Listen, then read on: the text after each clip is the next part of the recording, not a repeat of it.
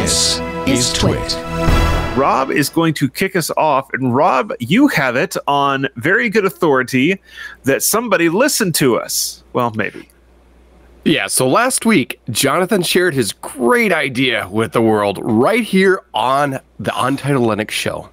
His idea for the framework laptop to develop a laptop where the SoC can be swapped out from ARM to RISC-V or whatever else comes that follows that form factor. Well, here is the evidence that people are listening to us, and they responded fast. Based on this story, they heard Jonathan's idea and were like, whoa, that is an awesome idea. Why didn't we think of that?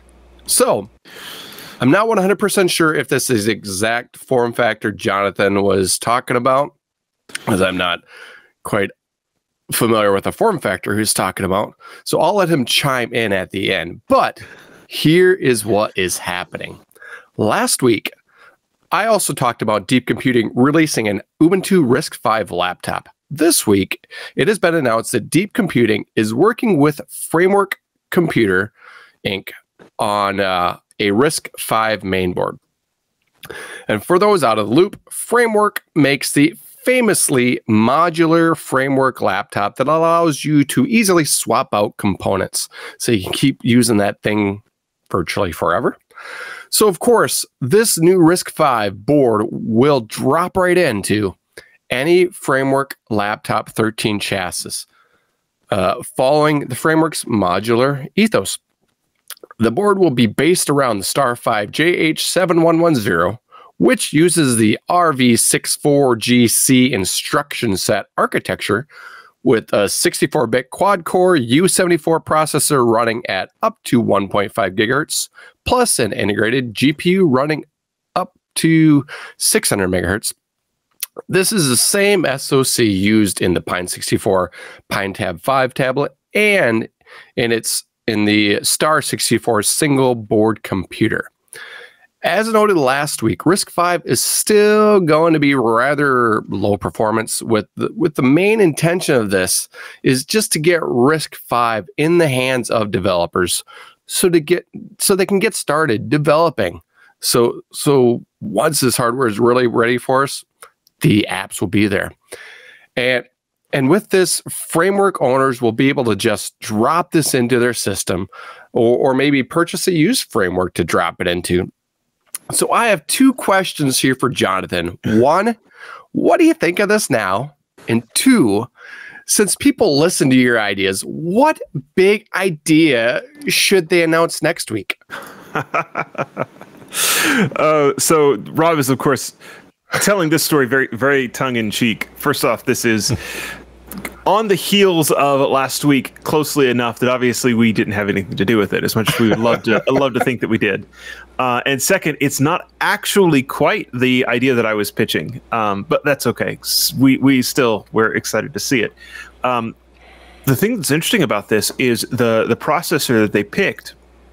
It is the same processor that's in the Vision 5 2, I believe is the name of the board. It's an odd name, but I think that's the name of it. Yeah. And so I'm familiar with this. I've got one of those. It's on the desk behind me. Or no, it's right here in front of me, actually. Yeah, the Star 5. It's this guy. I've got one. I've had one for a long time.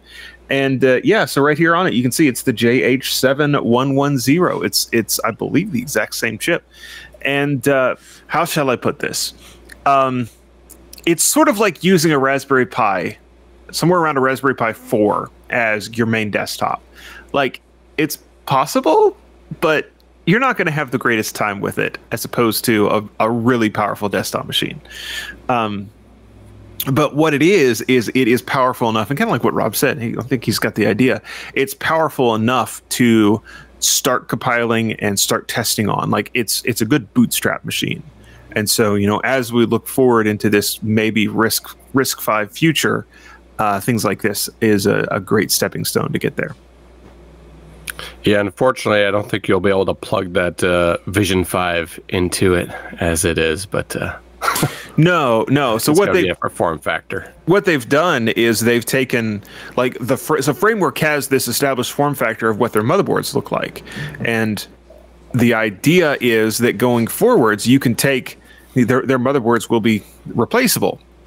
So you buy the whole laptop once, and in 5 years, 3 years, however long you want to wait down the line, they release the next motherboard. It's got the integrated chip on it. You can just pop one motherboard out and the other one back in and do an upgrade that way without having to buy a whole new laptop. Like it's a neat idea. It's caught on. And so this is something really interesting where they're offering the new architecture. And so you could see a future where there's going to be ARM64 chips or motherboards. It's full motherboards. You don't do just the chip. But with them doing this, I very much see a future where there's going to be ARM64 motherboards going into the framework. And then hopefully eventually, a more powerful RISC-V chip that'll be a little more useful for daily computing. When they've got enough developers screaming for it, yeah. Because they'll probably be screaming after getting this one.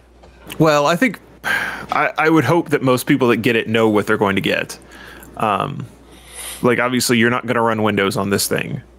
It's